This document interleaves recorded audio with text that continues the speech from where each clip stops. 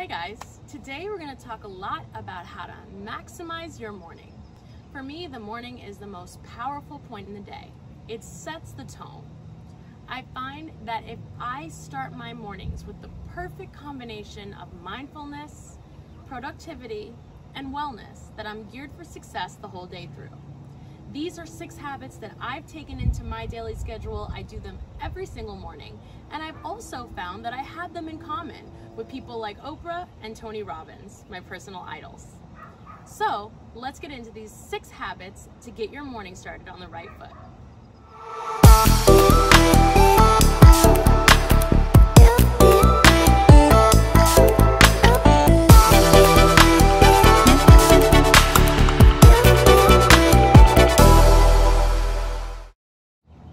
First one is visualization.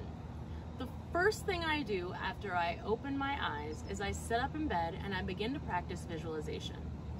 When you wake up in the morning, you're brand new, full of possibilities and potential, a new person. Have you ever noticed that sometimes you wake up and it takes you a minute to remember where you are and what you're supposed to be doing that day and why is your alarm even going off? Exactly. So the morning, in those moments before you fully come into your earthly self and you're still in this bit of a dream state, it's the perfect time to start practicing visualization and gratitude. The first thing I do is I sit up in bed and I close my eyes and I just let my mind wander. I let it go wherever it wants to go. I try not to let my conscious mind get involved and coach it. I get some of my absolute best ideas in the first few moments after I wake up. Then I start to practice gratitude. I go down a list in my mind of everything I'm grateful for. You'll find once you start listing things you're grateful for, they kind of start multiplying and you can't even get through the whole list because there's so many things you're grateful for. If you can't think of where to start, you can start with being grateful that you woke up this morning. Then the last thing I do is I begin to go through a calculated visualization of my whole day. I'm known for this. I don't know where I actually got this idea from, and I think that it was born originally out of a need from a practical standpoint. I usually have so many things to do in a day and so many bags to pack and lunches to bring that if I don't walk through it, then I kind of end up forgetting little details. I forget that change of clothes that I need for rehearsal or that lunch I needed to pack so I can eat in that 15-minute break. So I think it started out that way. But now, when I visualize my day from start to finish while I'm sitting in bed, I visualize it in such a way that the whole day works beautifully, that it's just harmony with the universe. I imagine my day going perfectly from start to finish. If I encounter a little challenge, I imagine overcoming it with ease. I imagine not running into traffic and getting all the best parking spots. I also imagine that everyone I encounter is going to be grateful and happy to see me, and I'm going to reciprocate that feeling right back. So like I said, this will help you on a level of creating a day that actually is that full of ease and gratitude. But also, it'll help you on a practical level, because you'll remember to put that really important presentation in your bag and not forget it. Number 2 is making your bed.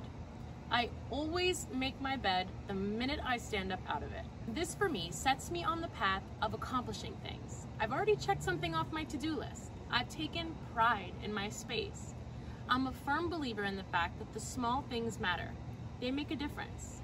It's often the attention to detail on something small that can set you apart. In the book, The Power of Habit, Charles Duhigg says that making your bed every morning is correlated to better productivity, a greater sense of well-being, and stronger skills at sticking to a budget. Step 3, hydrate. I swear, I genuinely believe that most of the people I speak to are not drinking enough water. I myself can be guilty of going long dance-filled days without drinking nearly enough water. The symptoms of dehydration include muscle fatigue, headache, nausea, the list goes on. Conversely, the benefits of drinking enough water are literally endless. It creates supple skin, cleanses out your body, maximizes your physical performance. So now I drink water first thing in the morning, at least a bottle, if not 2. There's a lot of conflicting evidence whether or not drinking water first thing in the morning can help reduce your calorie intake throughout the day, help promote weight loss, help to flush your system. There's conflicting evidence about that. But the reason that I think it's best to drink water first thing in the morning is that it gets done. Your body is composed of about 60% water, and we need water to survive. So I think it's pretty important that we don't forget, or that we don't start drinking coffee and completely forget that we need water. So for me, getting it done in the morning assures that it gets done and my body is properly hydrated. Morning habit number 4 is meditation. The morning is the perfect time to take a minute to create some stillness. I meditate every morning, and I like to keep my morning meditations short.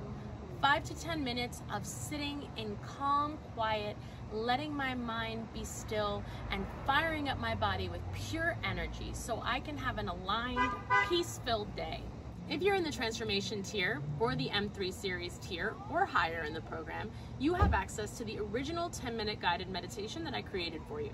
This is a great way to get your day started, to be aligned, filled with peace, and really be tapped into your limitless potential. Habit number 5 is to move your body and stretch. For me personally, I love to get a morning workout in, and almost every day I get a 25 to 35 minute workout in the morning, followed by an infrared sauna session and a stretch. I think it's critical as a dancer or an athlete to get your body warmed up. And I've been a dancer for 3 decades and I've never had a serious injury.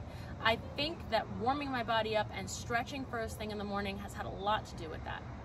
That aside, completing a morning workout makes me feel powerful and accomplished, and it also activates me to making loving, healthful choices for my body all day long. You really also have to remember that just like with drinking water, if you tend to put your workouts off till later in the day, it's more likely that you're gonna have things pop up that are gonna get in the way of your workout. If you do it first thing in the morning and it's the first thing on your to-do list, you'll ensure that it gets done. Your body is your temple, you have to worship it. Your last morning habit is ice cold showers. I know guys, this one was a really hard one for me because I love warm cozy showers and I hate to be cold. But I was recently introduced to the benefits of ice cold showers by a man named Wim Hof. If you don't know him, I highly suggest you look him up.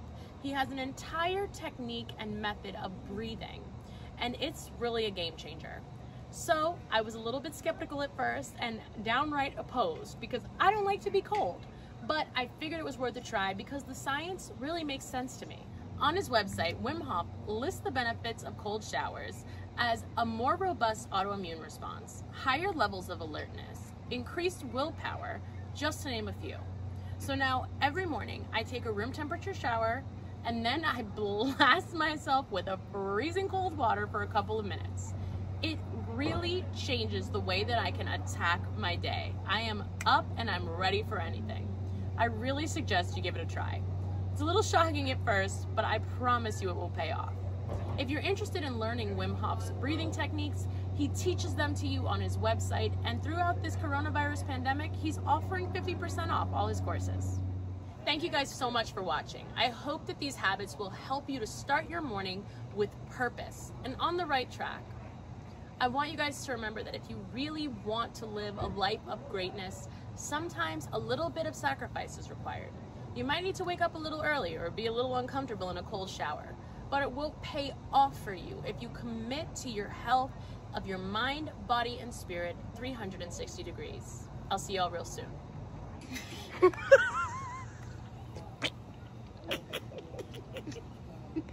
No.